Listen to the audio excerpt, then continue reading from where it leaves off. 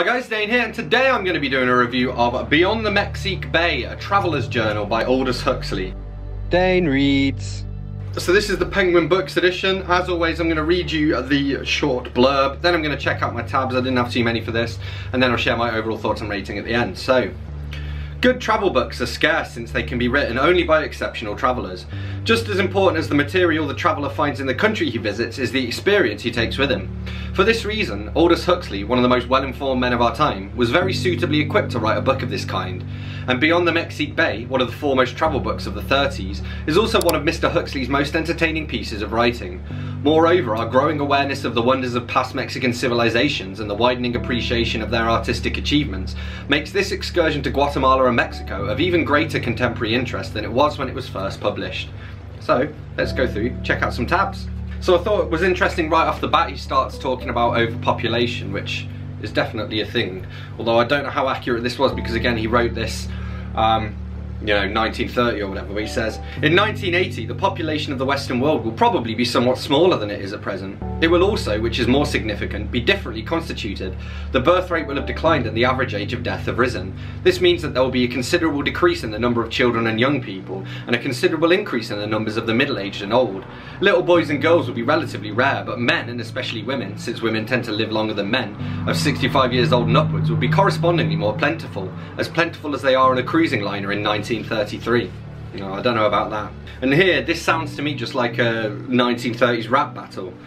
This was when he was in Trinidad, he said. The proceedings ended with a flighting. Three of the singers got up onto the stage together and proceeded to improvise stanzas of derision at one another's expense, attack and counterattack, to the unspeakable pleasure of all the listeners. That's a rap battle. And here he's talking about race. And again, I don't think I necessarily agree with this. He says, it is possible that there may be some small element of truth in this theory of racial determinism. Congenital differences in metabolism, nervous sensibility, and more doubtfully, intelligence, have been observed as characteristics of the members of different races. See, I agree that it's doubtful.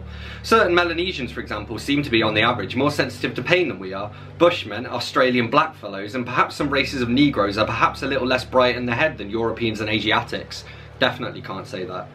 But it must be remembered that over large areas of the Earth's surface, pure races are unknown. In Europe, for example, all talk about the congenital difference of one race from another, let alone its congenital superiority or inferiority, is perfectly irrelevant, for the simple reason that it is only in the remotest recesses and blind alleys of the continent that anything like a pure race can be discovered, and even here the purity of blood is certainly not untainted. Moreover, even when pure, the race is not biologically speaking a true race, but only one of several variations on a single racial theme, the European.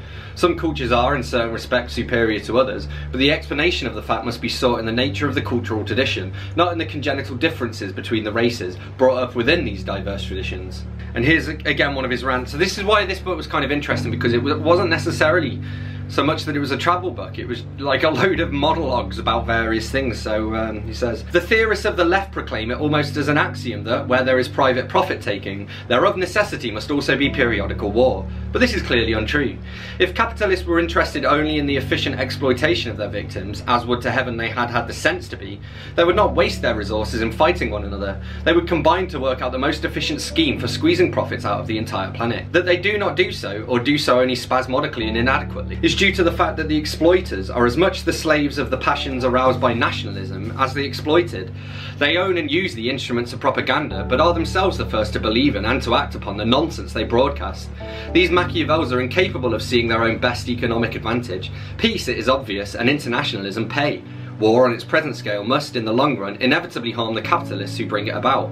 Nevertheless, they do bring it about and believe, under the patriotic can, that they are bringing it about in their own interests. They make war in order to increase the profits they derive from their particular system of nationalist economy, at the expense of the profits derived by fellow capitalists from rival systems. Nationalism is against the higher economic interests of the exploiters, but it creates certain particular interests of monopoly which to some extent justify the capitalists in their appeal to arms on business grounds. They also make and threaten wars on the Machiavellian principle that foreign dangers give the ruler an opportunity for strengthening his position at home. It is for this reason that all the post-war dictators have been scaremongers and saber rattlers. The fear of each people for its neighbours confirms the power of the rulers who happen to be in office. But what is this power compared with the power that would be wielded by an oligarchy of world rulers? And compared with the profits to be derived from a world system of economy, how poor are the profits earned under a mere nationalist system? Moreover, modern war is demonstrably ruinous to economic activity and disruptive of social order. So far from enriching and strengthening himself by war on the present scale, the capitalist ruler is likely to lose in the convulsion most of the money and powers he possesses. In spite of which, our rulers insist that the political and economic system shall remain, to their own manifest disadvantage, nationalistic. Safe and profitable, internationalism is yet rejected. Why?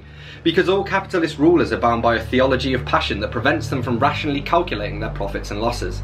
And so long as such a theology continues to be accepted by rulers, it makes no difference whether these are private profit makers or bureaucrats representing the people. The development of nationalistic state socialism is not only possible, at the present moment it actually seems a probability. It's just interesting because, again, this was written before the outbreak of the Second World War. And he says, universal education has created an immense class of what I may call the new stupid, hungering for certainty, yet unable to find it in the traditional myths and their rationalizations. So urgent has been this need for certainty that in place of the dogmas of religion they have accepted, with what passionate gratitude, the pseudo-religious dogmas of nationalism. And he quotes a poem. He says, we may parody the words of the old song and ask, will the hate that you're so rich in light a fire in the kitchen, and the little god of hate turn the spit, spit, spit? I just thought this was quite an interesting little passage from his time in Antigua. He says, I tried to do some painting in the woods behind the hotel, but soon gave up in despair. The hot sun and the insects were too much for me. Or was I perhaps merely using these ordinary plagues of the landscape painter as excuses for not prolonging the parade of my own incompetence? For there was no doubt about it. Here, at Antigua, I felt more than ordinary incompetent. The problem was fundamentally the same as that which had confronted and defeated me so often in Provence. How to render a brilliantly coloured landscape in equivalently brilliant tones without making the thing look like a railway company's advertisement of the Riviera. A number of contemporary painters simply evade the difficulty. They ignore the brilliance in front of them and transpose the whole scene into a much lower and quieter key. Landscapes, which nature has daubed with the most gaudy strontium yellows, cadmium reds and cobalt violets, are rendered by them in terms of black, white and the earth colours. The result, I admit, is often very agreeable. But I resent the agreeableness, for it seems to me that a difficulty has been shirked. It is relatively easy, as I know by amateurish experience, to achieve a pleasant harmony when you are using a few quiet colours. But oh, how difficult it is to harmonise the many and brilliant tones which actually exist, maddening as it is to admit it, in external nature. I myself have never succeeded, which is why I stick to the easily manageable earths. But it irks me to have to make a virtue of incompetence, and from time to time I have yet another shot at rendering cadmium with cadmium and genuine sky blue with the appropriate cerulean, always alas in vain. Putting away my painting things, I cursed the insects and the sun, but when I looked again at what I had painted, I secretly felt rather grateful to them. And the final little extract I want to read to you guys, which is again a little bit of what wouldn't pass in 2021, you know? He says, Indian men are often handsome, but I hardly ever saw a woman or a young girl who was not extremely ugly. Endemic goiter does not improve their native homeliness, and without exaggeration I should guess that at least a third of the women of Chicastamango have bulging necks. One would expect to find cretins in a population so much afflicted with goiter, but I never saw a single one. Doubtless they are born but fail in the unmerciful environment of an Indian rancho to survive. Here he means American Indians. So obviously natives there. But yeah, Beyond the Mexique Bay, a traveller's journal by Aldous Huxley. I didn't find it as gripping or as interesting as his fiction, even though it does do kind of the same thing. Like this, there is bits of travel writing in this, but a lot of it is just him like sharing his point of view on various things, you know? So, I don't know, it is obviously a traveller's journal rather than a travel writing book, because a lot of the time he's not actually talking about where he's travelling. And again, there are also just a few bits where it does feel very dated, weirdly more from his attitudes and like the societal attitudes than like the actual historic stuff, like when he's talking about the rise of the Nazis and stuff, bearing in mind, as I say, this was in the 30s, before the Second World War. But overall it was still pretty interesting. I give it like a weakish 3.5 out of 5. So there we have it, that's what I made of Beyond the Mexique Bay by Aldous Huxley. As always, don't forget to let me know in the comments if you've read this book and if so, what you thought of it. Hit that like button if you've enjoyed this video, hit that subscribe button for more, and I will see you soon for another bookish video. Thanks a lot, bye bye.